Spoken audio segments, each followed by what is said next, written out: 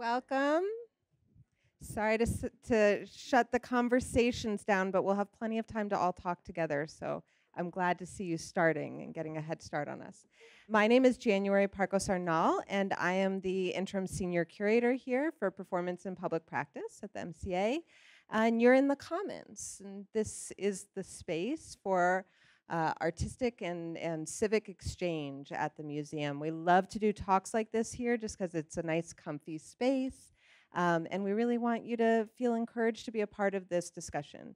So I'm going to tell you a little bit about this open dialogue format, and I'm going to introduce this dialogue series, as well as our incredible speakers, Frank Waln and Britt Julious. So very pleased to have you both here, but I'll give you more on both of them as well.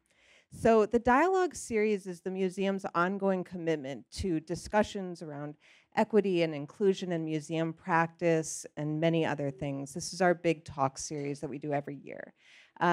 Last year and this year, we've made it a series rather than a single event. So you'll see 4 events as part of our dialogue series this year. And the topic is really on inheritance and what that means in the public sphere.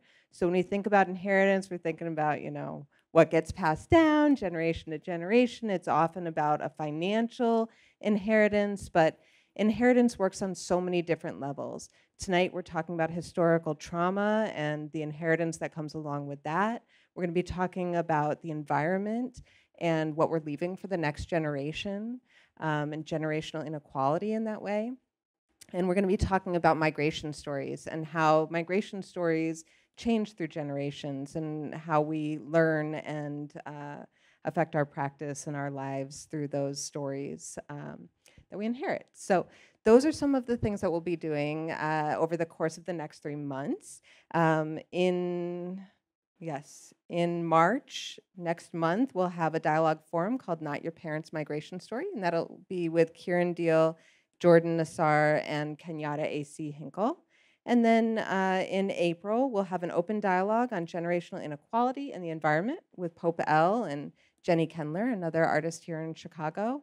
And then we'll culminate, and this was just announced yesterday, with a dialogue keynote with Kirby Jean Raymond, who's the designer of Pierre Moss. So very excited to have him kind of culminate this series and discuss how we move forward. But tonight, we have Britt Julious and Frank Waln with us for an open dialogue conversation on historical trauma. And this open dialogue format means that you're a part of the program. So knowing that you came here, this other microphone that I'm holding is for you all. So please feel free to enter into the discussion at any point, not just to ask questions, but to share your knowledge as well. This is the benefit of us all coming together, and this is why I thank you so much for being here tonight, because I really think that you all have so much to say as well. We've invited Frank and Britt to share their knowledge as experts, and we definitely want you to be a part of it too. So I will nudge you throughout the evening, but just raise your hand if you want to speak. Again, doesn't have to be a question. If you would like to speak, to share something, or to ask a question, raise your hand and I will come around to you. I'm going to ask you both to let me know if you see a hand that I don't see as well.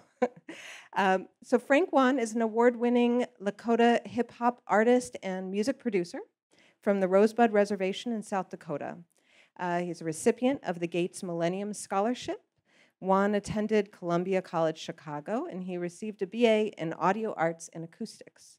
Waln's awards include 3 Native American Music Awards, the National Center for American Indian Enterprise Development, 2014 Native American 40 Under 40, the 2014 Chicago Mayor's Award for Civic Engagement, and the 2016 Three Arts Grant for Chicago Artists.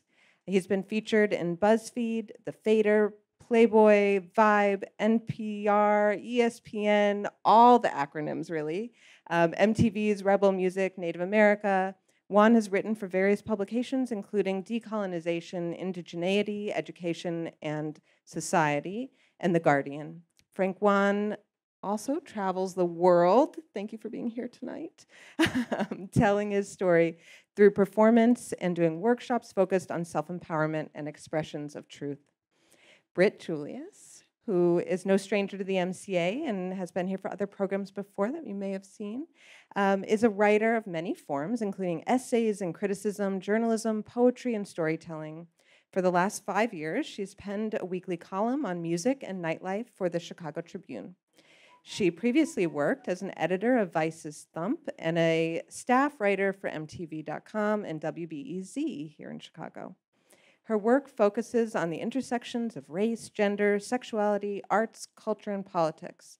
And her original essays have appeared in the New York Times, GQ, Esquire, Elle, The Guardian, Vice, Pitchfork, and W Magazine, among others. As a reporter, she has written for publications including Vogue, Bon Appetit, Women's Health, Glamour, Rolling Stone, The Fader, and Complex. And most recently, she was recipient of the Studs Terkel Award for Journalism. Congratulations on that. I also just want to say one other note before we move on to the actual discussion, which is these kinds of free programs that we host here and the dialogue series, they require some support. So I just want to mention those folks who have helped us be able to put these on. Major support for the dialogue series is provided by Julie and Larry Bernstein, the Zell Family Foundation, Carol Prinz and John Hart, the Jessica Fund, and generous support is also provided by Lois and Steve Eisen and the Eisen Family Foundation, along with Karen and King Harris. So thank you to those folks for making it possible that we gather together here. So I wanted, after all of that, to start with a note of just definitions. And if you both can kind of share with us a little bit, I sort of talked about your bios, but if you can share a little bit about what this term means to you and how you've been working on it most recently. I'll go first. So this term, historical trauma, we're here to talk about. I'm going to speak from a very personal perspective on that topic. And before I speak on it, I just want to give a little context because I feel like, that term historical trauma is really just the tip of the iceberg. And there's so much that goes on that needs to be discussed to even get to that point of historical trauma. And I find for a lot of, people who don't have these sorts of conversations or haven't been in these sorts of spaces, sometimes it can become a very vague, almost buzzword sort of thing, almost like decolonization, But I think what you're going to see today is how this term is a very real reality for a lot of people. And I think for a lot of us in the room, whether we're aware of it or not. So I'm Sicangu Lakota. I'm indigenous to this continent. My people come from the plains, the Dakotas, Minnesota, Wyoming. I was born and raised on the Rosebud Reservation in south central South Dakota. And my reservation is one of the larger reservations in the country. And I represent only one of several Lakota tribes. Does anyone who maybe isn't native and doesn't know the answer off the top want to take a guess at how many native tribes they think there are in the United States? Yeah? 15? Okay, that's one guess. Can we get a couple more maybe? Right here? 640 something. All right, that's a pretty specific number. All right, so actually, that's pretty much both ends of the spectrum. There actually are about 566 federally recognized tribes in the United States alone, and there's many more that the U.S. government won't recognize. And all of this kind of ties into what we're going to be talking about, even this term federal recognition. So I was born and raised on a reservation in South Dakota, and it was about the size of Rhode Island. It was about the size of a small state. And it sits in one of the poorest counties in the whole country. Todd County is one of the top 5 poorest counties consistently. And, even our poverty ties into this term, historical trauma. And so I was born and raised on a reservation. I got a scholarship, and I was able to come here to Chicago to study.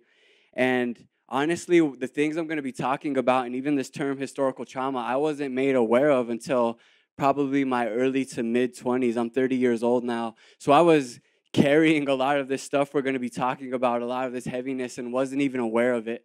And I think, my case isn't too unique to a lot of indigenous people from my generation. And I'm going to speak about why we didn't even know about ourselves. So for indigenous people, our historical trauma is rooted in genocide. and settler colonialism. So I want to talk about that a little bit because those are the things that led us to this term of historical trauma. So indigenous people in the United States suffered a genocide under the U.S. government, one of the largest genocides in the world, but it isn't spoken about or taught about in a lot of spaces in this country. 99.8% of indigenous people in the United States were wiped out during this genocide. So let's think about that. Less than 1% of us survived. You know, there were hundreds of millions of indigenous people here, hundreds of tribes, entire civilizations, and they were wiped out to establish the country that we all now live in, you know? So we're also all tied to this genocide, whether we're aware of it or not. And this was done to take land. This was done to get the land. Settler colonialism is about resources, taking the land. And so that genocide was also systemically engineered by the U.S. government. This wasn't just some wild ragtag cowboys out killing Indians. This was literal U.S. laws put in place to exterminate us, and I will highlight some of that. It ties into a much larger topic, but the actual origin of the term redskin comes from a state policy. So the main evidence that indigenous people use is this newspaper clipping from the 1800s from Minnesota. And this happened in California, this happened in Minnesota, this happened in South Dakota, but state governments actually paid people to kill indigenous people. They paid for our bodies. And in the state of Minnesota, to prove that you killed an Indian, you would take their scalp. And scalping was not an indigenous practice. It was actually brought here by the French. And so in Minnesota, they would scalp us after they killed us, and then they got $50 per redskin. The scalps were called redskins. You know, so we're starting to lead into not only how this was systemically engineered, this genocide, into state and government policy, but also into things that are playing out today. You know, we see that term every day, and we see it discussed. So, you know, not only were state governments literally paying settlers to murder us, to try to exterminate us, to take the land. Once the U.S. government, it wasn't a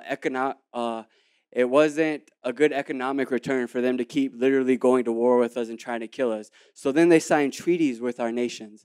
And those treaties gave the United States government the rights to all the land that we live on now. And there were over 500 treaties signed with each nation. These were nation-to-nation, law-binding government treaties. And the U.S. government broke every single treaty it made with every single indigenous nation. They promised us a lot of things. And they, for example, I come from the plains, and in our treaty with the government, we negotiated that we were to have this place in South Dakota called the Black Hills. And it's the most sacred place in the universe to my people. It's the center of our universe. And if you actually look at a satellite view of the Black Hills, it's shaped like a human heart. And we believe our origin stories, we came from a cave there. We would go there for ceremony every summer. It was the most sacred place in the world to us and to me. And we were promised that land in the treaty that we signed, the Fort Laramie Treaty. That's the treaty my tribe signed with the U.S. government.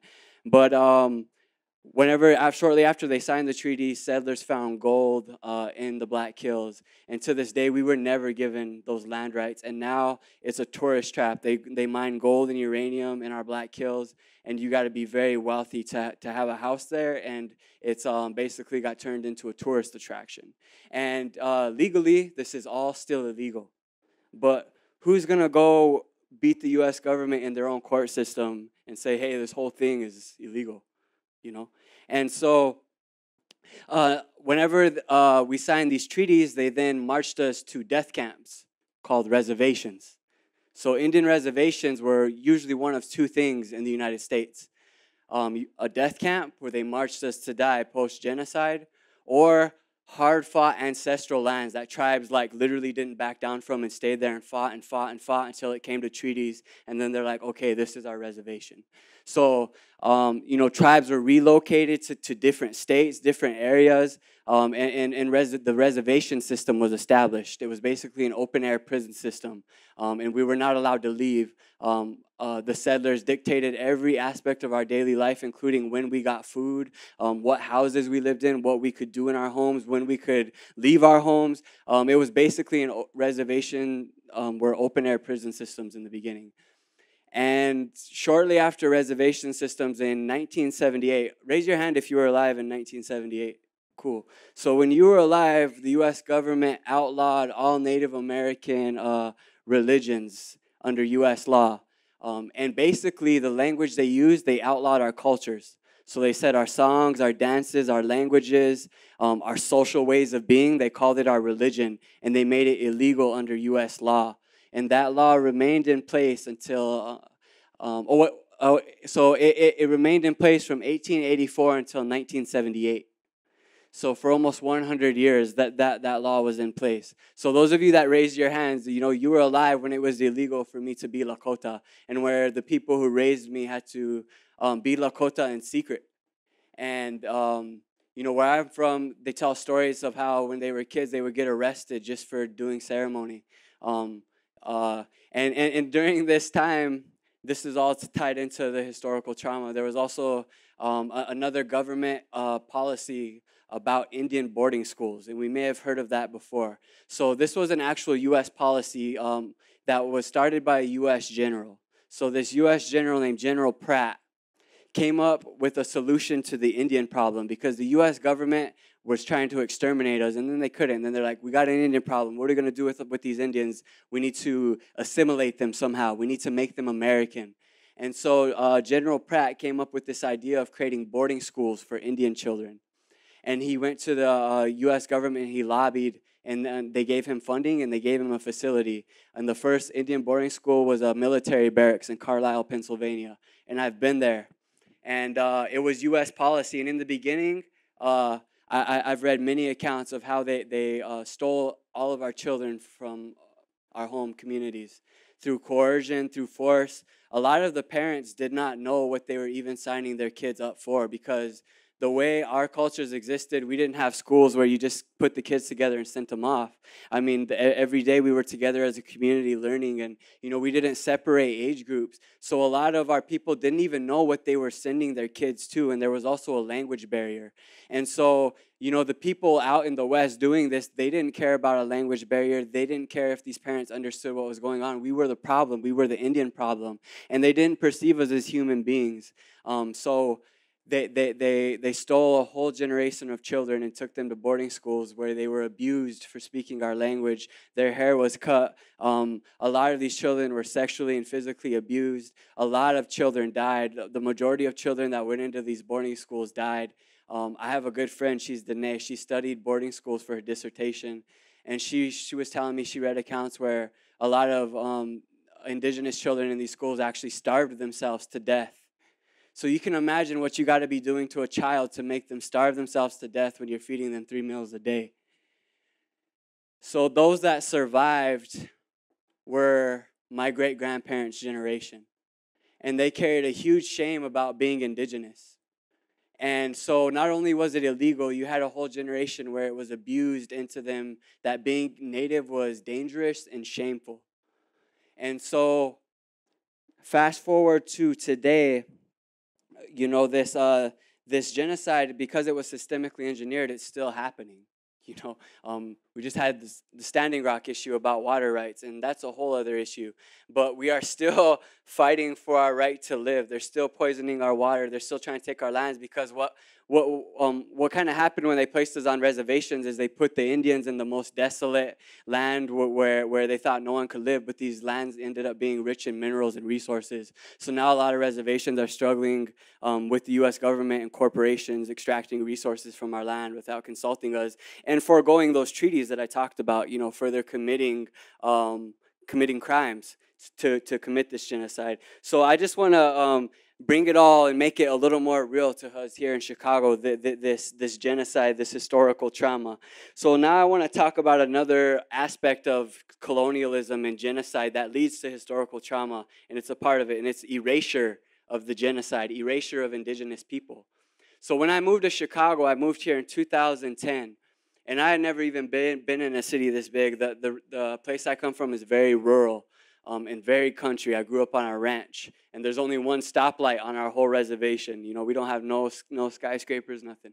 And so it was a big culture shock for me to be here. And I was living in the UC downtown, a couple blocks south of here, my first year here. And the first week here, I had an experience that changed my life forever. And it plays into historical trauma. So I got in the elevator of my dorm, and this freshman girl got on the elevator with me, and it was just her and I. And she said, "You have really pretty hair. What are you?" And I was like, "Thank you. I'm Lakota." And she didn't know what Lakota meant, so I said, "I'm Native American." And she looked at me confused, and she said, "You guys are still alive?" She thought we're extinct. College-educated adult. You know, and that took me by surprise, because in South Dakota, we deal with a lot of racism from non-native people, from white people, especially the towns bordering the reservation, because a lot of those people descended from the people that were killing my ancestors. And but I never met someone that thought we didn't even know we existed. And then as I spent more time in the city, I started meeting more people that had that perception of us. And at the same time, I learned about this term called symbolic annihilation. And it plays into this erasure. So I started asking people, where did you learn that we don't exist? You know, how did you come to that conclusion? And people would talk about reference movies, they would reference books, they would reference school, and talk about how they never learned about us. And recently a study was done where like 85% of U.S. history books in this country don't mention indigenous people past the 1800s. And y'all are living on indigenous people's land where one of the biggest genocides in the world happened. So let's dig a little deeper. Not only did I meet a college-educated adult who thought we were extinct, that same semester I had to take a U.S. history course at Columbia College. And it was taught by this really nice guy. He was a history buff. He was an older dude, a white man. He was a lawyer. But he would come in and teach in the evenings. He just loved history, and he loved teaching. And so it was a U.S. Historical survey class. And so the first day of class, I walk in, and I see on the board, Crazy Horse, the Indian Wars, the Wounded Knee Massacre, things that happened where I'm from, my heart already drops to the floor because I know what experience is coming. And I'm sure if there's indigenous people in the crowd, they're going to share in this experience of being in a classroom and feeling this pressure. But basically, for the first 2 weeks, we learned about indigenous history. And every time he would say something, this professor would look at me to make sure he was right. And sometimes he wasn't right, and everyone would look at me. And meanwhile, I want to just bring perspective that I was paying to be in that classroom, and he was paying to teach that. But yet I had to teach for him, and I'm not even educated in that field. I was just a kid from a reservation. You know, that is historical trauma in reality, and we're all a part of that. That is our erasure. You know, we all live on a land where one of the biggest genocides happened, and most of us aren't even aware of it. You know, but for the most part, that isn't our fault. But I'm at this point, you know, I think we can learn. And I'm glad that spaces like this now happen. I'm really grateful to be able to be here, you know. So I just want to kind of bring it all home. What is historical trauma? Well, for indigenous people, you know, it looks like language loss because of U.S. policy that made it illegal for us to speak our language for almost 100 years. And then they abused our great-grandparents. My great-grandmother took our language to the grave. She didn't teach it to anybody in our family. And I'm going to speak about that later. But that's something that I deal with every day, a sadness that I deal with every day, loss of our land, loss of our culture, our erasure, and the shame that many generations carry about being indigenous. You know, it's funny now on the internet, and because of things like DNA tests, being native is something cool, but where I come from and when I was younger, being native was something dangerous, and people died because of it, and people still die because of it. You know, so this historical trauma is rooted for indigenous people, is rooted in our genocide, it's rooted in colonialism. And I think we all stand on that colonialism. We all sit in this settler colony that is a result of stolen land and stolen labor. And so, you know, I just see my place here as questioning, what are we going to do about that now together? And I think we're going to talk about that here today. But that's just my perspective, my personal take on historical trauma. Thank you for bringing so much of that history here. Yeah, no, please, go ahead. Yeah.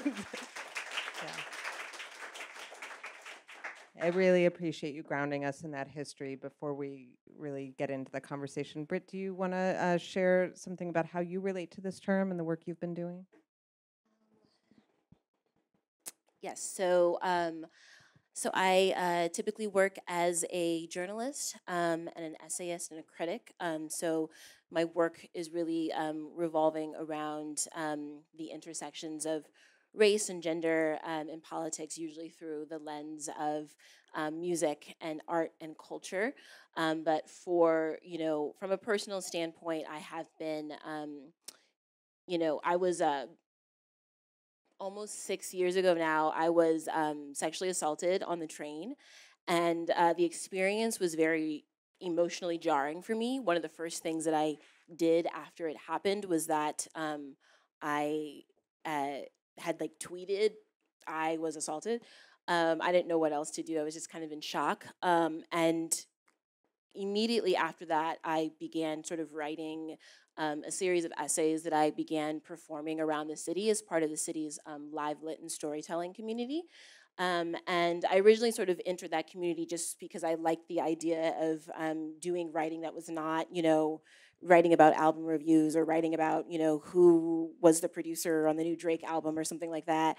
And it sort of turned into a really important healing space for me to kind of like process what I was going through and what the sort of repercussions were of that specifically.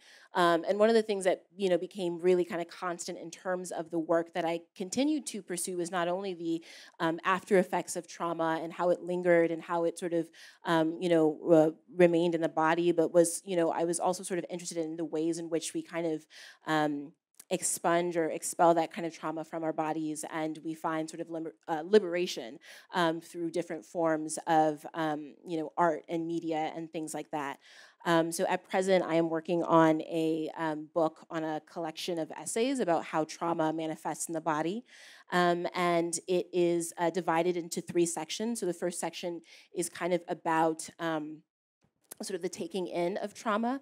And one of the first sections, or one of the first, chapters of the book is called The Cycle. It is specifically about sort of generational trauma tied specifically to, African American women and our reproductive systems, our wombs.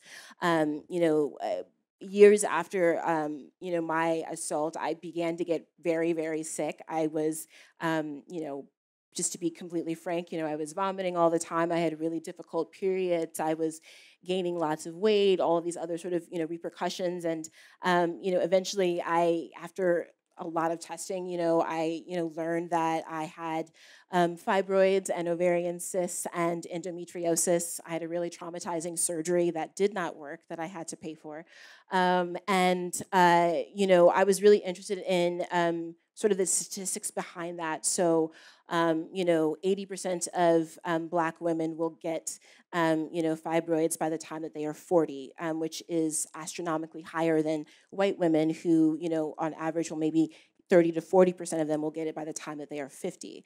50% of Black women have endometriosis. And I was really kind of interested in looking at, why there's kind of a lack of conversation around, Black female bodies and our reproductive systems, and, wondering and looking through sort of a lot of research as to whether or not there is something really key that we're not talking about, which is that we are passing down this trauma from woman to woman to woman. And by passing down the trauma, I mean, the trauma of how we came here, the trauma of, how our bodies were used as, just, we were producing, slaves. We had no autonomy. We were raped. We were, et cetera, et cetera. There was never really any resolution to that. Yes, slavery ended, but was any sort of sense of humanity actually given to Black women? No. And so those kinds of inherited traumas can continue to manifest in really interesting ways, including physically in the body, right? And so that's kind of the sort of first part of the book. Thinking about that, thinking about sort of other forms of inherited trauma from, I talk a lot about Chicago, having grown up here, and what it means to sort of exist in a city where people sort of push specific types of narratives about what it means to live in that city, and does that actually sort of affect the behavior that happens in the city, right? You go someplace, and I just had a conversation recently. I was talking to a woman. I'm going to LA next week, and she was like, "Oh, where are you staying?" I was like, "Oh, we're staying in so and so hotel in Hollywood," and she's like, "Oh, well, there's that part. It's really funky." I was like, what does funky mean, right? And she's like, well, it's it could, all sorts of things could happen. And well, I'm from Chicago, so I was like, in general, I know how to take care of myself. And she was like, oh, well, yeah, okay, And I was kind of, for me, I can like kind of joke about it because I'm from here, right? I'm from like, west side of the city, but it's also kind of like, what are the perceptions that other people have. I was really kind of interested in. And so I've been kind of writing works and doing research related to that. The second part of the book is sort of about kind of the recognition of trauma and sort of recognizing and understanding how it manifests in the body. So through those sort of physical reproductive issues, through those health problems, through those chronic illnesses, through things that we oftentimes don't have any sort of solution for, we don't have any sort of answers for, but we recognize that they happen to certain people more than others. And then the third part, which I think is really rooted in a lot of the work that I do as a journalist, is about the ways in which, like I said, we sort of expunge or expel that trauma from our bodies, and really kind of looking at art and beauty and culture and these sort of forms and means that people have had to create, that Black people in particular have created throughout time as a means of both expressing as well as removing the trauma from their lives. Looking at hip hop, at disco, at house music, and so so that's kind of the work that I'm doing, thinking about sort of the ongoing sort of inherited trauma that is has been placed upon Black people in general and Black women specifically, and the ways in which we kind of address and hopefully like find joy and purpose despite or through that actual trauma. I wonder if anyone else has anything they'd like to share on this term historical trauma, on what brought you to come here and have a discussion about this. Anyone have anything that you want to add to this before we dig in a little deeper? If I mentioned at the beginning, and some of you have walked in the process, this is an open dialogue, so you're very much a part of this. So please do share your thoughts as well. Yay. Good evening. I'm interested because there is a lot of attention now, once again, I'll say, to the terminology diversity, equity, inclusion, or belonging, however you want to describe it, which is really based around historical trauma, structural racism, on and on. So I wanted to come here and kind of see what's happening outside of the world that I actually live in, and I'm a person that is leading some of the work or have been engaged in some of the work and conversations around diversity, equity, and inclusion. And it's very difficult to bring the masses to the place where you guys are already because you're living it, you're part of it. And so how do we continue the conversation, but what does it really mean to move the dial in these particular areas when you've got so much historical trauma that is present in people? Does anyone have thoughts on that question? Moving that dial, we'll dig into a little bit more as well. I mean, I think we had talked about, did you want to say something? I was going to say, I know for myself, one of the ways in which I try to sort of address those issues, especially as they relate to diversity and equity, is understanding the platforms that I have and the outlets that I have, and trying to share the stories and experiences that other people have gone through, and sort of using my I think it's really interesting, as an aside, right now, there's a lot of debate that's happening in the journalism world where people are saying, journalists shouldn't vote, they should be very, nonpartisan, they should be very this and that. And that's never how I approach journalism at all. When I first started getting into it, for me, it was very much about, trying to tell stories about, people of color, about women, about, Black women in particular. And so, so I very much kind of entered into the journalism world with maybe some bias, some purpose, and knowing that, if I had the opportunity to, write for certain places, to talk about certain things, that I was not going to just sort of do what everyone else was doing, but really kind of push forward, certain ideas or certain voices, so there could be more of this, inclusivity. So if we're talking about, for example, local Chicago music, that we're not just talking about, who are the best garage rock bands, but we're talking about, amazing young Black, singers and poets who are creating work that's talking about their experiences, growing up on the south side of the city, that, talking to, people in the queer community who are creating different types of parties and events that are trying to, be more inclusive, outside of the North Side, Boys Town, white male bubble, right? So that for me, that to me has always been really important and key to the work that I do. And I think that for a lot of other people as well, is the change should obviously happen on an institutional level, right? Like that is what is key. That's going to make the largest, most effective change. But from an individual standpoint, for me, it has been very important to sort of go about doing things, on my own terms, even if it doesn't always, it doesn't mean that I'm going to be, very successful.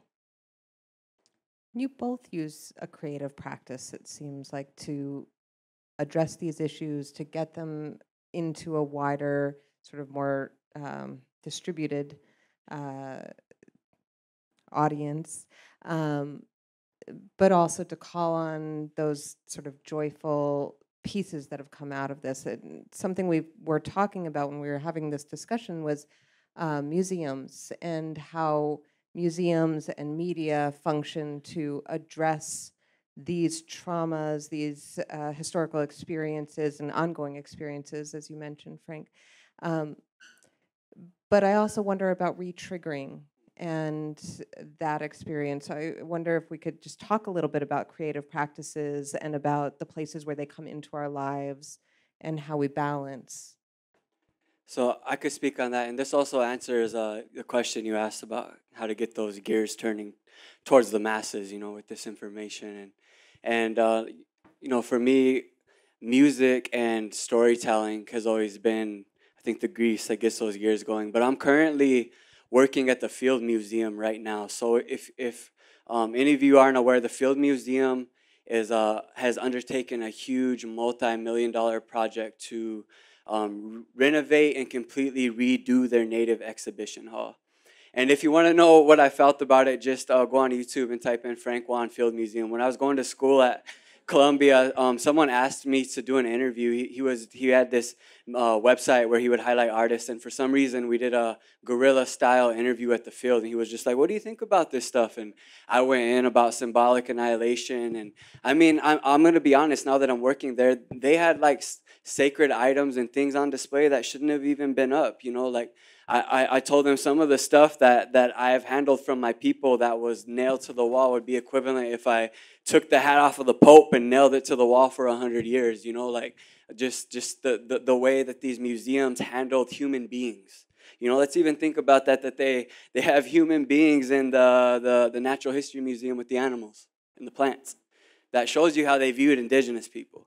So, but these are the systems that we're working in. So after many years of their native exhibition hall being grossly colonial and contributing to a lot of colonialism, they decided to redo it. And they're working with indigenous people on almost every front. It's a big project. But my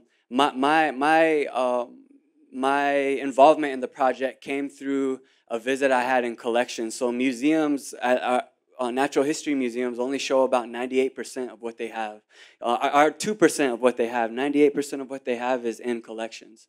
So Chicago was one of the first, and still is, one of the big stop-offs coming from the plains, coming from the west.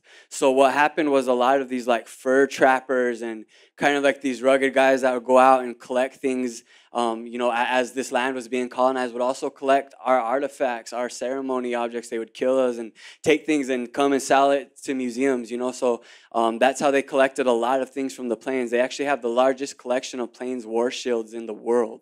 They have Sitting Bull's war shield there. They have really sacred, powerful objects here in this city. And so I got to visit collections, and I seen they have a lot of flutes, native flutes, ancestral flutes from my people. And I just always felt those instruments calling out to me to make music to them. And just think about the last time a Lakota person has even been near those objects. It's probably been a long, long time, because they just now started letting Native people visit collections.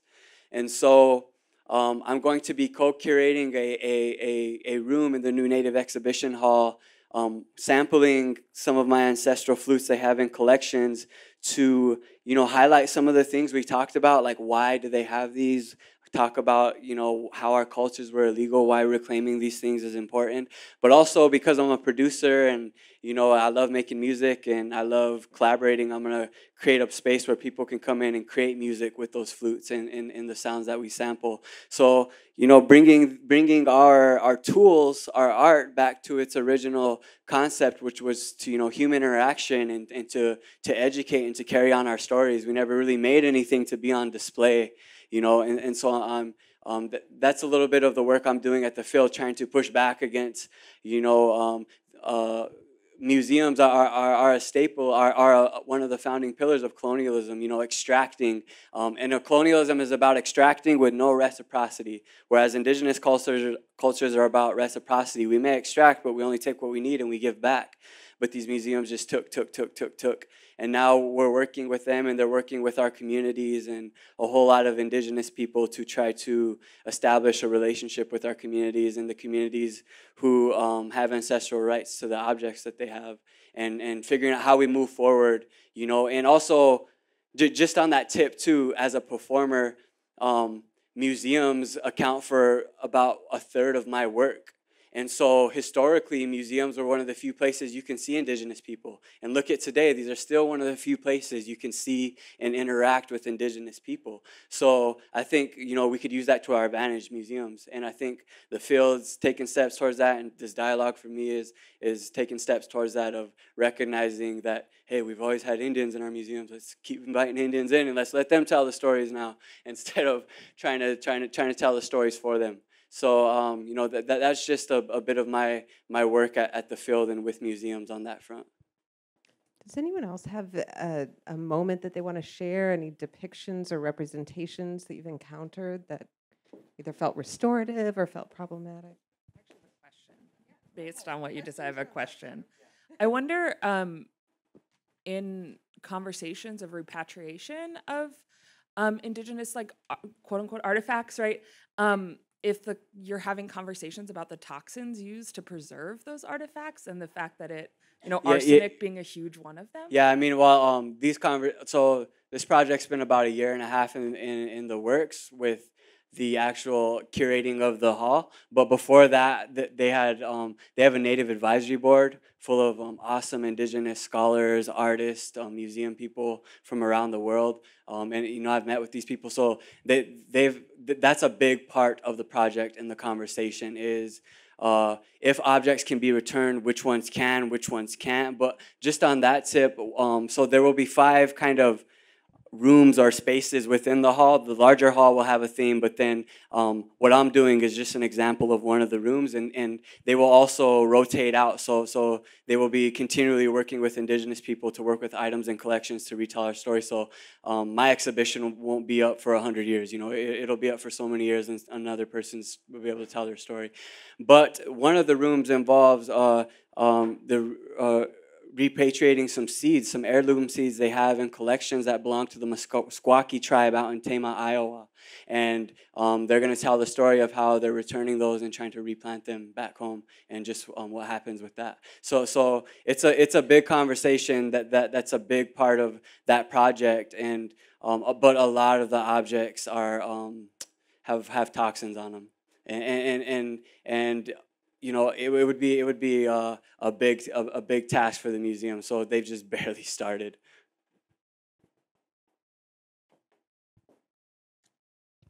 Hi, I was so moved by what you just said about museums and extraction without compensation. And then also you mentioned triggering. So I care about what that must feel like to go to the Field Museum. And they better be compensating you incredibly well. Yeah. And I hope you're being compensated for tonight. Oh yeah, definitely. Great. I don't leave my apartment anymore unless I'm being compensated, to be honest. but yeah, no. That's a big part of the conversation, is figuring out what that reciprocity looks like in action, and it's a labor of love. I'm not gonna sit here and pat them on the back because they got a lot of work to do. But you know, they've come a long ways, but they got a long ways to go. You know. Any other moments of representation folks want to share? Back here. Oh, David's coming to you. I have a question, mostly for everyone. Since we were talking about museums, one question that I have in mind right now is this idea of, and please, if you have experience with this, let me know, because one conversation that we're having in my institution is the idea of land acknowledgements and how to, you know, do we do it? And if we do it, is it just like lip service, or what else can we do if we do decide to do that kind of thing? So I'm really curious to know what everybody here in the audience might think, or maybe best practices as far as like how to go about that. Because I've been to different conferences or institutions where they do approach that sort of like land acknowledgement every time there's a big event, every time there's like a big sort of opening doors for big audiences to come in. So I'm really curious to know sort of like that, how do you approach that idea of like land acknowledgements? Well, I could just kind of start, because I get asked to do several of those here in the city. And I've done some here at the museum for award ceremonies, but I talk about this when I do these land acknowledgements, because for those of you who aren't familiar, I'll just real quickly, land acknowledgements are at the beginning of an event or social gathering, just the institution, you know, the organization kind of just acknowledging the indigenous tribes whose land they sit on. And it has become a popular practice up in Canada. It really took off, and it's just kind of starting to take off down here. But, you know, kind of what you spoke on, it can just become like a placeholder, like a lip service, like a Band-Aid, you know. It's like, oh, it's colonialism and genocide, land acknowledgement. It's all right now. But you know, for me, you know, I think about when I do land acknowledgements, I talk about what decolonization really means. And what that really means is giving land back to indigenous people. So, like, if we're working towards that, cool, but, like, let's all make sure that that's the end goal. And for me, maybe, like, just off of the top of the head, and these are conversations, you know, that we're having in different projects I'm doing, but if you're going to acknowledge land, I also want to see, like, more action, like, include indigenous people in the programming, you know, like, have an indigenous person speak, cater from an indigenous company, you know, like, what's that reciprocity look like? Like, acknowledging the land is one step, but like, providing, I think, in all of us, you know, in these institutions sit in positions of privilege, especially on indigenous communities. So we could always provide opportunities for indigenous people, you know, and just get creative about that. And I know that it can be done, but, you know, that's our task. And like I was saying, I think museums present a unique space in this country where we can shift that narrative for indigenous people if we do it with the right intention and get the right people, you know, involved, because museums are spaces and places where indigenous people have already been seen and represented grossly and misrepresented, but now, you know, we can still hold space in these places. And what does that look like? Britt, I wonder if you can talk a little bit about representation and how that feels for you, those examples perhaps of representation that feels fulfilling, or as you were saying, healing, versus the kinds of representation that you might see that feels, I don't know, hollow or maybe re-triggering. If there's anything that you have to say on that. I think in general that when you're talking about representation, it's more than just having, you know, a body on the screen or one person in the room or, you know, even someone just sort of writing about something that was, you know, created by, you know, a marginalized or disenfranchised population. For me, what I find to be more valuable is representation that is maybe kind of placed or rooted in a position of power, representation that is kind of, you know, if you're thinking about film, for example, it's not just having like a Black character in a movie, it's having a Black writer, a Black director, you know, the Black production, you know what I mean? Like that to me feels more relevant and more of an actual statement than just sort of having a one person in the room. Oftentimes when, you know, when you are that one person in the room, you both don't have the opportunity to sort of accurately represent for your community in the way that you would like to, but also, you know, people just sort of have you there to feel better about themselves. And that's why it feels so hollow, because you sort of realize that you are not necessarily a person that is part of, you know, what is actually happening in that room. You are just a symbol for other people to feel better about themselves.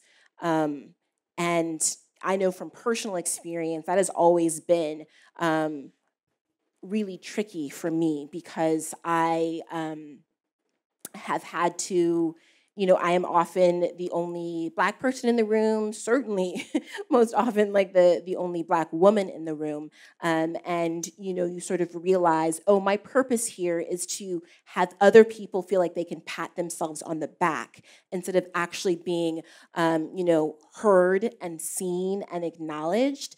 And so, you know, what I have actively sort of tried to do in terms of that representation is bring more people into that room. One, just for safety reasons, because oftentimes too, when you are that person in the room, I'm thinking about kind of when you were talking about in your classroom.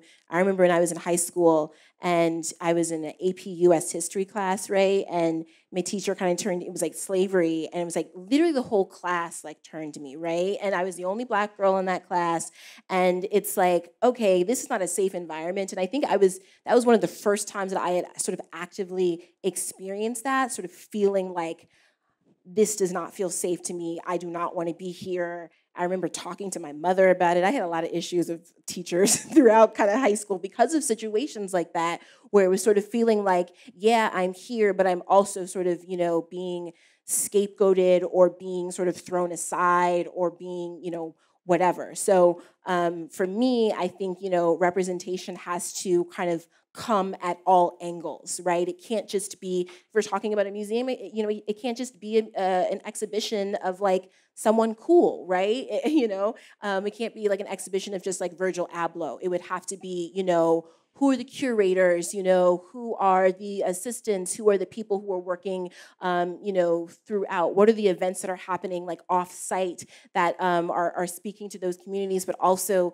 thinking about too, you know, why are certain people sort of chosen to be that representation and others are not?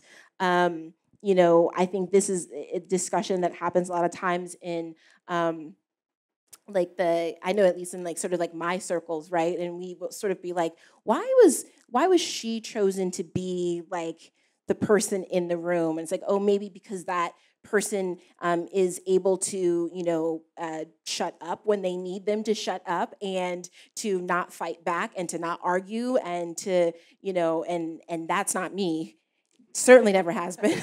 And, you know, I'm usually the one who's getting in trouble. And so, you know, it makes you wonder. So I'm always, you know, so I'm also kind of, for me, I want representation to be more than just a face, and I want it to be more than just one person. I want it to be all-encompassing. I want it to be complex. I want it to truly be diverse. And I want it to really consider why certain people are allowed in certain spaces and certain people are not allowed in those spaces.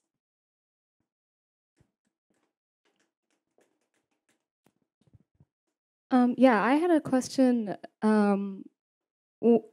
just kind of requesting for you guys to expound a little bit more about how creative expression, when it's used as a means of working through trauma, becomes kind of a commodity, and how I studied like ethnomusicology in undergrad, and just thinking about how you create something and it maybe has a purpose for you personally, but then it kind of goes out into the world and becomes another thing, and people start to connect with it in other ways. And I guess just wondering about some of maybe the findings that you have. Like I'm thinking, for instance, when the rapper No Name recently said that she wasn't going to perform for white audiences anymore, and just kind of what does that look like when a creative work becomes kind of a commodity out in the world, and it's used to work through trauma, but also takes on other meanings for other people. And yeah, I guess just like when a work is separated from its context. I'll just speak from an indigenous perspective, and luckily, it's funny that you mentioned No Name. I was aware of that, and it just made me think of myself as an artist. And the thought I had was, well, I'm glad like most of my audience isn't white people. Like most of my audience is natives, because like that genocide and erasure plays into even my opportunities. So for the most part, my people book me and take care of me, and I'm just starting to see opportunities outside of what we call Indian country, and starting to deal with that very thing where our trauma becomes a commodity, whereas those groups of other communities of people in this country, their trauma have been on display since forever, and so I'm coming from a place of our trauma and our genocide kind of being in the hiding. But I think for me as an artist, I'm aware of that now, and I had to learn the hard way of, like she was saying, being used just to make other people in privilege feel better.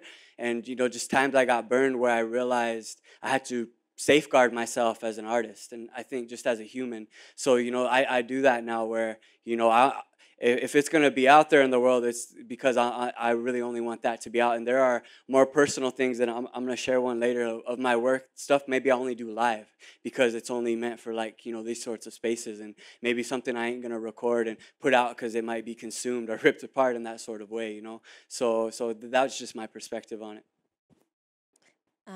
Yeah, I think it is. I think it's an issue that is continuously ongoing. That unfortunately, I don't necessarily see an end in sight to it happening. I think coming from a sort of music journalist perspective, we can, at least in the Black community, can kind of trace it back to blues. And then blues being taken, and then jazz being taken, and then rock and roll being taken, and then, I wrote an essay called the Disco Essay, and it's about my experiences of why I love disco as a genre, and how it was sort of born as a genre created by the Black and Latino communities, and Black and Latino queer communities in particular, and dance as a form of release and expression and things like that, and then it's sort of being taken, and you get like kind of, you get like Rod Stewart making a disco song. Do you know what I mean? So it's, but like disco, house music, rap, it's just continuously happening. And, I think that as long as we live in a sort of hyper-capitalist society, which is what the United States very much is, that it's going to continue to happen.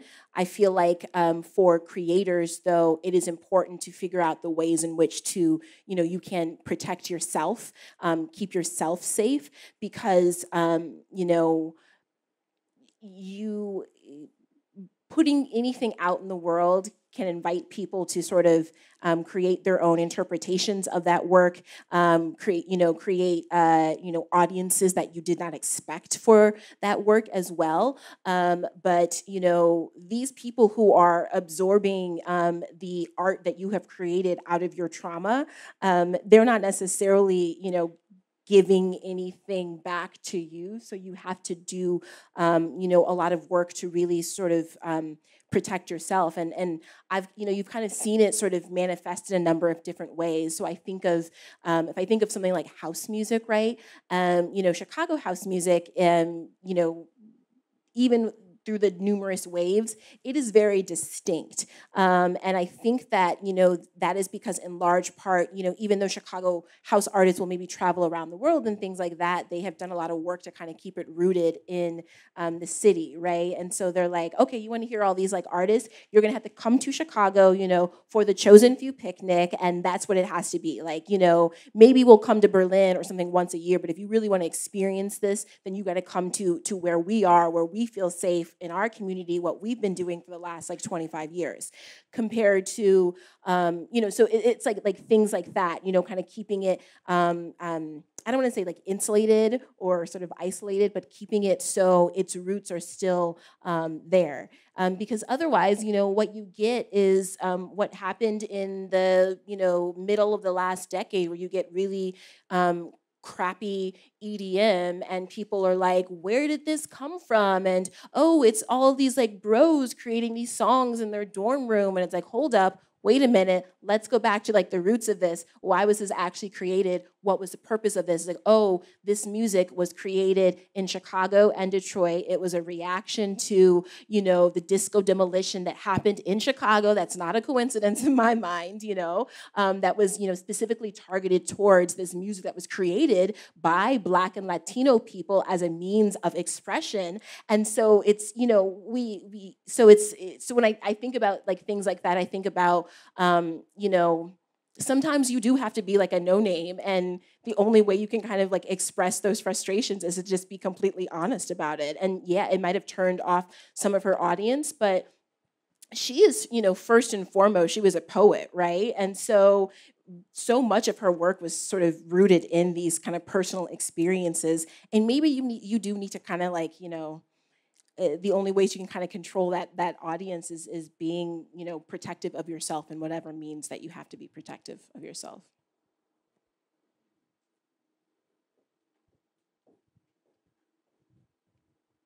I have a little bit of an anecdote I want to share with the room, because I also want to think about ways in which people of color can also do work that can leave lasting impacts on institutions. And the anecdote I want to share is an art performance, a durational art performance that happened over several days, perhaps weeks, by an artist duo by the names of Coco Fusco and Guillermo Gomez Peña. And that happened at the Field Museum in the 90s, and the story was coming to me as you're talking about your experiences there. They were, at that time, creative and life partners, and they were invited to the Field Museum to do a kind of contemporary disruption. And oftentimes you find historic museums asking contemporary artists, especially contemporary artists of color, to make these sort of interventions and bring institutions up to the moment. And so they put on a performance with the understanding and complicity of the curatorial department called Two Undiscovered Amerindians. And they did that performance knowing that this institution, both located where it is in the States, could somehow have to face at some point all the annihilation and erasure and genocide that had happened on these lands, and it happened to indigenous people, but they did it as a farce and a parody. So they dressed up as Amerindians, pretended to be from the Mesoamerica, let's say. I swear she was wearing like a feather skirt and coconut boobs, but also like a headdress and sunglasses. He was in something very similar.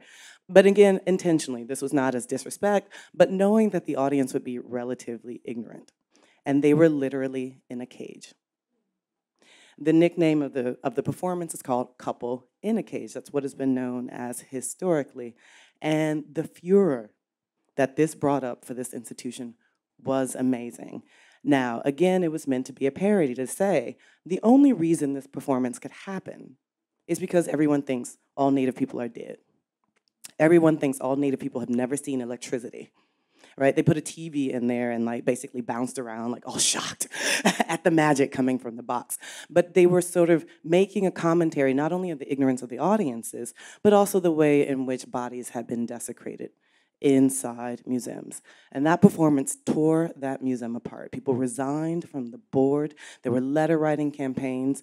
And there's no real moral to the story for me, except for to say that there are moments when people in their creative practices can literally leave traumas on institutions, a kind of necessary trauma, because I think the first step into thinking about how we move the needle, and I'm sorry the sister who asked that question left, is to get those institutions to first admit to their own ignorance, and then admit to the trauma they've been inflicting.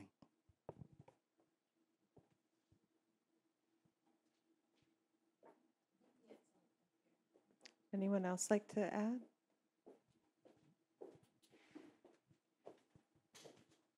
Sorry, it's from like 4 questions back. But I guess relating overall, and rather than make you guys do all the labor, I guess this would be more a question to like people that work in museums. Like Frank, and I'm sure a lot of Indigenous artists, a lot of my income is museum-based or institution-based, you know, different schools and stuff like that. I don't know if this is true for most grants, but majority of my funding, I literally have to answer a paragraph that says, that asks me what my traumas are and how I overcame that and like how I'm presenting this work to them and how that's framed within that time frame. So I quite literally for a living like have to be triggered and know the response for that articulately to be paid for it. And I was just sort of wondering, like, is that necessary? And like, can't I just make fucking work about like what I'm doing right then at the time? Like, it's not always about, I mean, I do get funding from a lot of science things. So I work with epigenetic research, and I do talk about things on like an artistic. I work in like STEM in general, so I do a lot of like science and art crossovers. So it is important to talk about, but like I don't know how like why it's become so mandatory. Really, like I don't feel like it should have to be mandatory. I don't know if there's like museum people that could comment on that. Who would like to share about that? I can share something, but I'd rather you all speak. So if anyone else wants to talk, I'll give you priority. I can share my thinking, though. Just raise your hand if you want to help with this.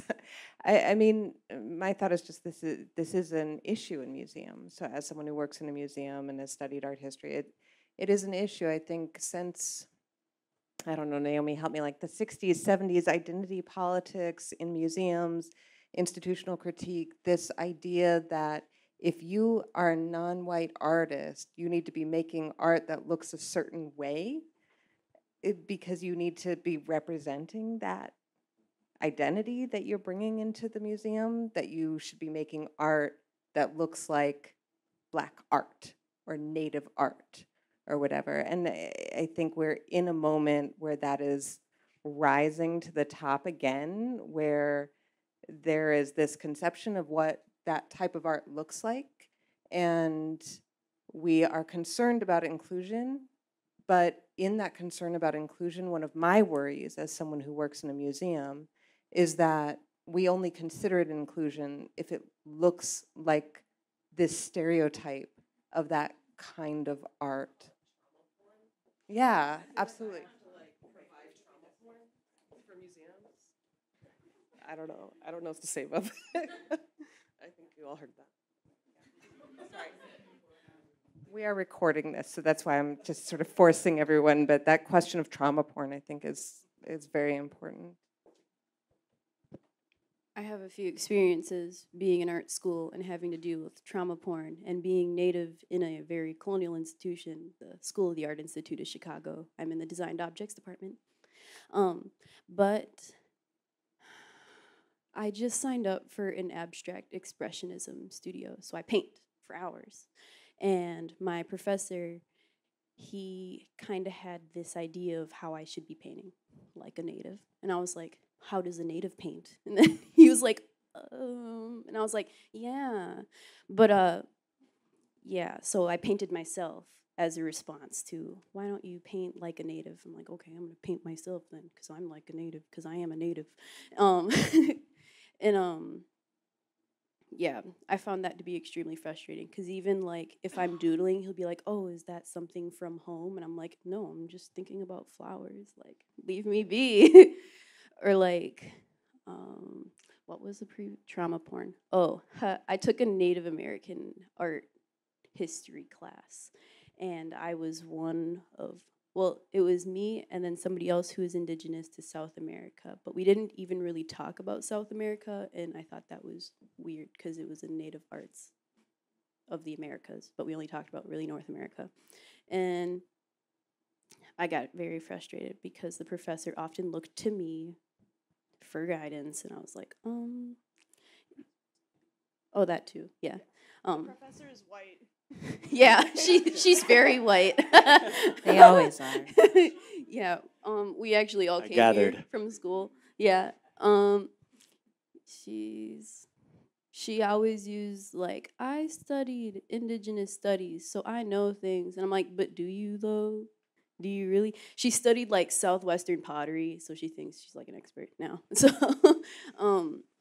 yeah, she very much glazes over history, even though we spend an entire semester talking about Native art. And like the intro to the class is extremely frustrating, and it was very emotionally draining and triggering for me, because she kind of dove into the Dakota 38 and was like, hey, this is Native history, genocide, murder, bloodbaths. And I'm like, okay, but you could have gave me like a trigger warning or maybe some mental preparation or maybe like an alternative to this. But she totally like wrecked me for a good few weeks, and I was like, maybe you shouldn't do that. And then she was like, well, how am I gonna tell all of the stories if I can't tell the truth? And I'm like, there's a different way you can tell truths, and you don't have to make me traumatized to do it. Yeah. Wow, thank you for sharing those experiences. As you see, it's still happening. You know, I was dealing with that a decade ago, and they're still dealing with that in classrooms in this city at art schools. But I want to speak on what you're saying about the way you paint not being native enough. So I performed at the National Museum at Duke University in November.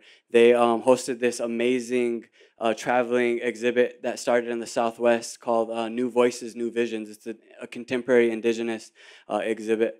And one of the paintings in there is by this legend, Oscar Howe. He's one of our legends, and it's an amazing painting. And they go in. It's the first painting you see in the whole exhibit, and it talks about what she's dealing with. This man is a literal legend. His works are now world renowned, but during his prime, he would submit to art shows, and they told him his paintings weren't native enough. And it's literal paintings of indigenous people, but they told him his paintings weren't native enough. And like back in the 60s or I think 50s, he wrote a manifesto about that very thing, about, well, what is indigenous art? And I'm an indigenous person, so what I make is indigenous art. So, you know, I just want to highlight that, you know, our forefathers dealt with that, and our young artists, we're still dealing with that, you know. But I think this conversation can get us thinking about ways we can hopefully shift that and change that perspective and narrative.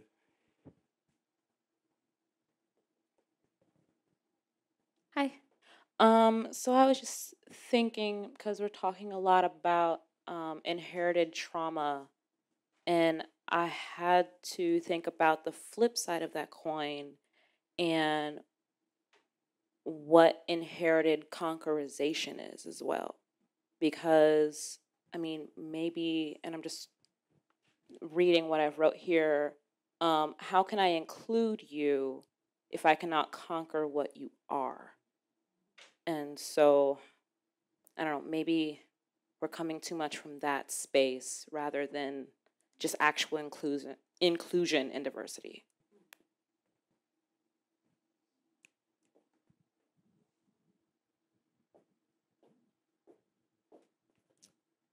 So I came this evening. I'm not an artist or an art student, but spent 20 years in corporate HR and focused on diversity, inclusion, and equity for much of that time. And I'm currently studying to be a mental health therapist because of the amount of mental trauma that we as humans are carrying around. And I came tonight because it's part of what I'm studying, but I've been gifted with the opportunity to study what I'm passionate about. And that's the ability to explore curiosities and connect with people as, to hold people's narratives with respect and trust, and to seek information and ask what your story is and what can I do with your story to uplift it or just hold it with respect. And I acknowledge it. I'm in a class right now where it's very challenging. We're having those tough discussions. So I'm a white woman, in case you didn't see. And we're having those tough conversations about the ability for white people, women or men, to be able to help people of color, to be able to help heal the traumas and understand that these inherited traumas, you mentioned earlier, they impact your body. People carry this in your bodies. I mean, there's so much work out here around the physical impacts and the mental impacts. And, the question that we're talking about in these classes is, how do we help people move forward in a respectful and healthy way? And what are the right conversations and the right outlets to do that in? And so, I appreciate everybody's vulnerability tonight and being able to just have these open conversations and without judging, and hopefully create some mindsets that'll shift a little bit as we walk out of here.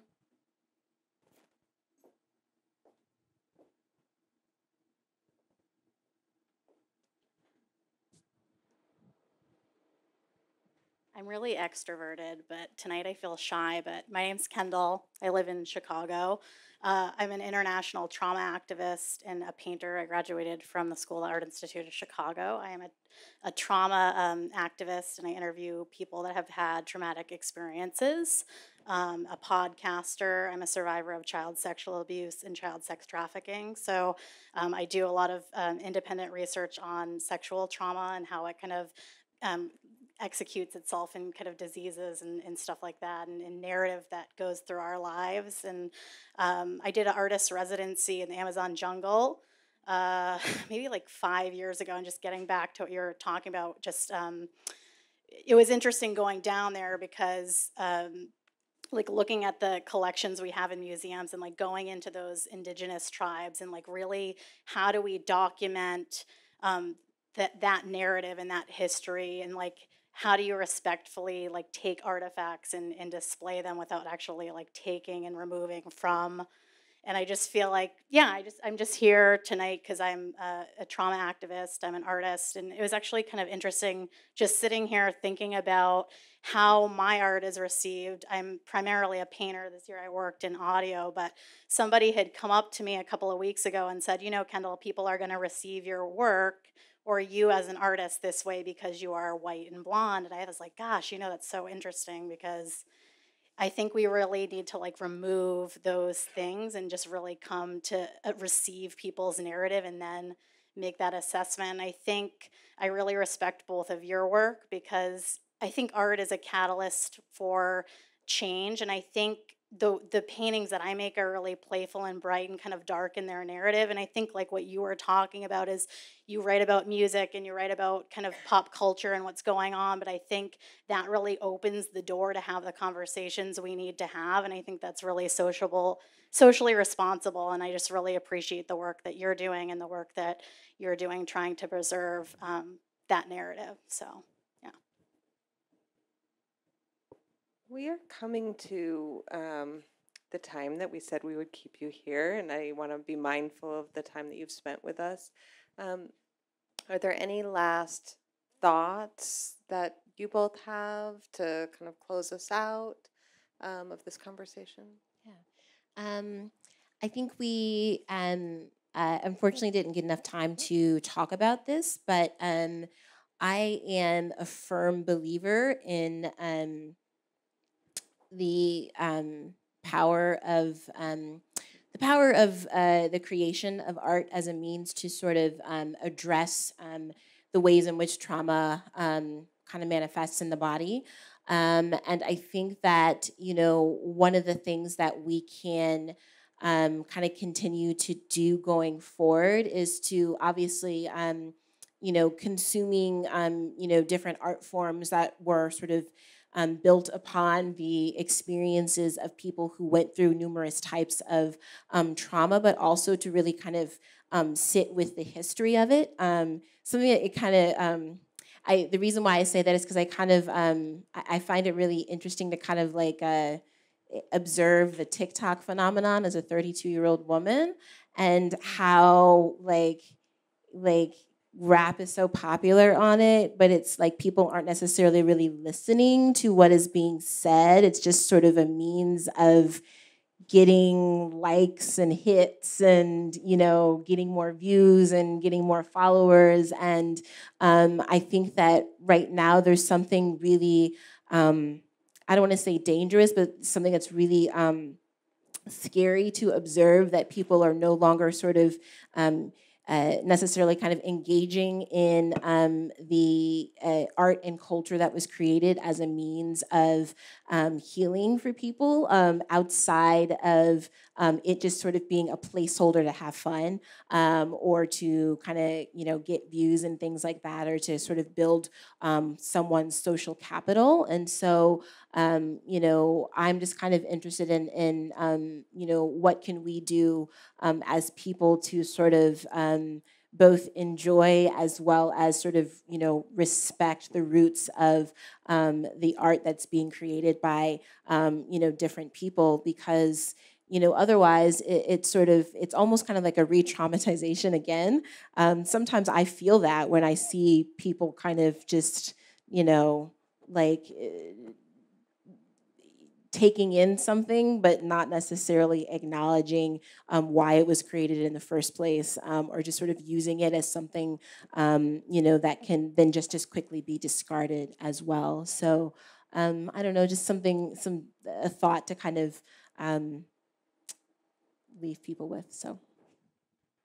I would like to finish with a song. Y'all want to hear some music to close it out? Kind of bring it home in a positive way. So this song I'm gonna do, I think, is a good example of a lot of things we talked about, and kind of another thing I do as an Indigenous artist. So I'm a hip hop artist. I'm a producer. I play several instruments, but what I'm about to show you is kind of distilling my practice down to, I think, its core elements.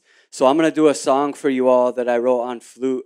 And this is a thank you song. So a lot of indigenous nations, tribes, different cultures have thank you songs. We gave thanks every day. And Lakota people, we have a song for everything. We had like birth songs, death songs, thank you songs, ceremony songs. We had probably had a song for writing a song. We sang songs before we did everything.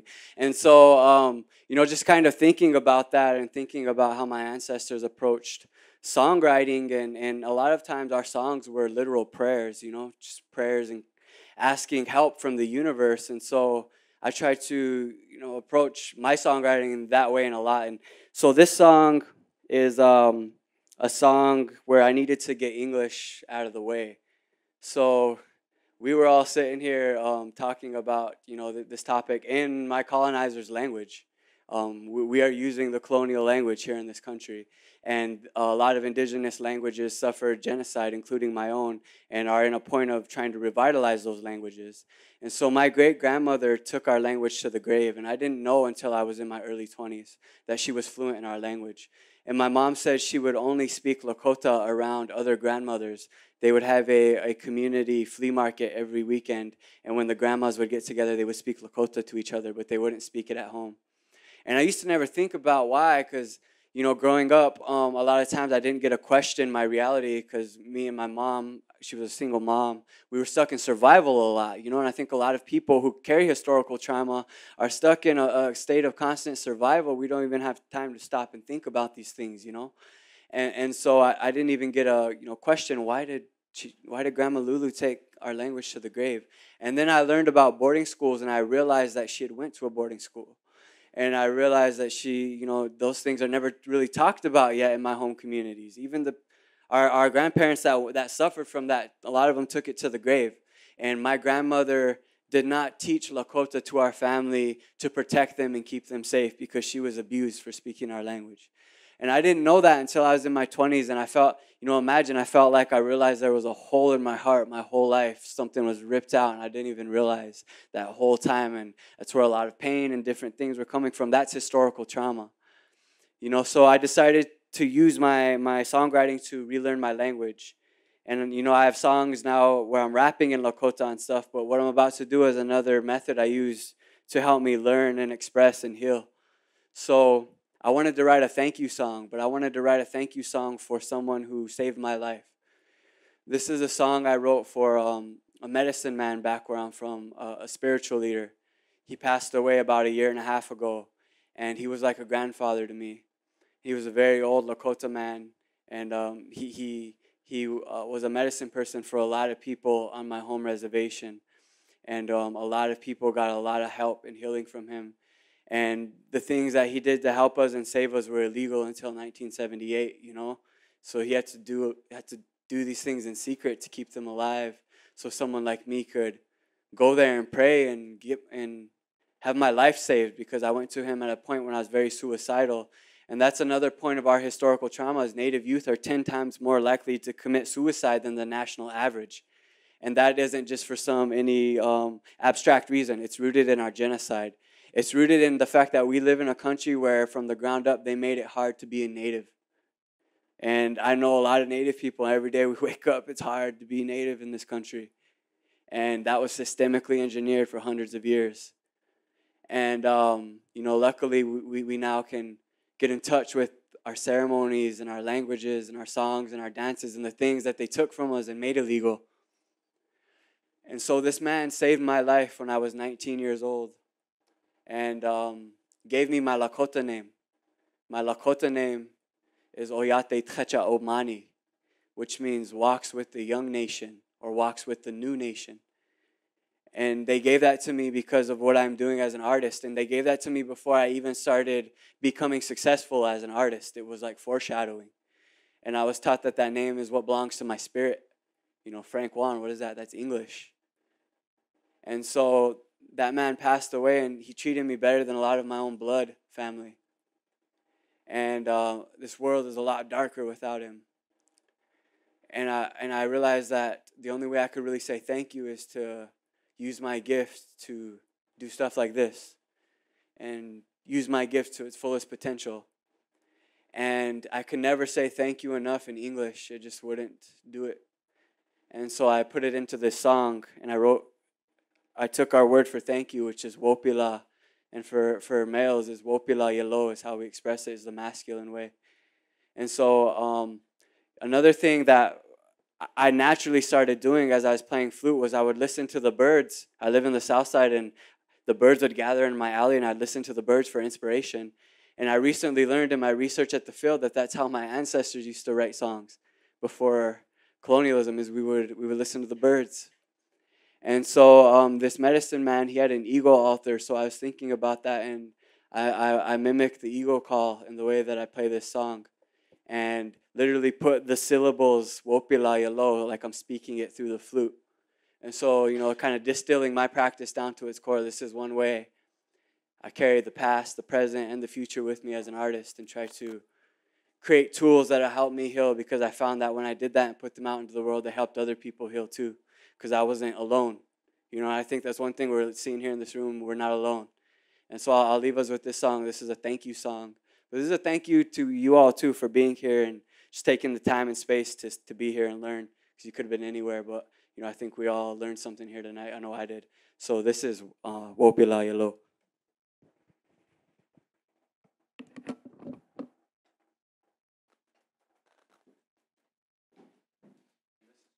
Check, 1, 2. This is for a medicine man named Roy Stone Sr., Sicangu Lakota medicine man.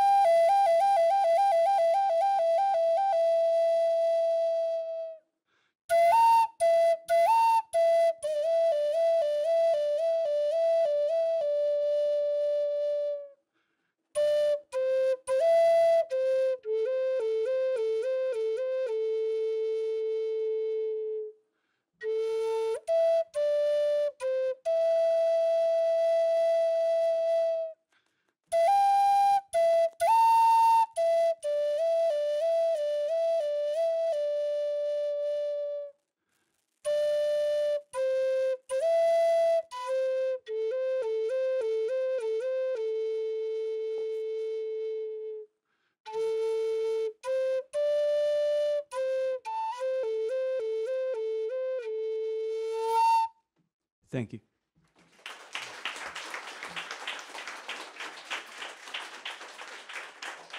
What a beautiful way to end this evening. I want to thank all of you for sharing this space with us tonight, for being here, for bringing your thinking. It's just inspiring to see all of you and to hear from you. And most especially, thank you, Frank and Britt, for being here and for sharing so much with us tonight. It was truly appreciated.